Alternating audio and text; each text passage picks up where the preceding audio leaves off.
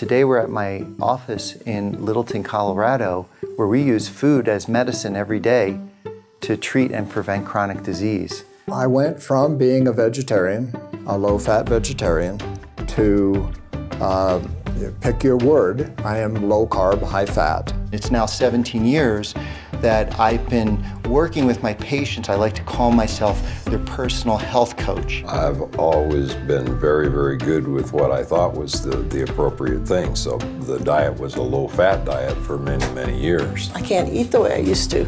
Yeah. It just takes a couple of bites and I'm satisfied. I was 20 kilos, 40 pounds heavier than I am now.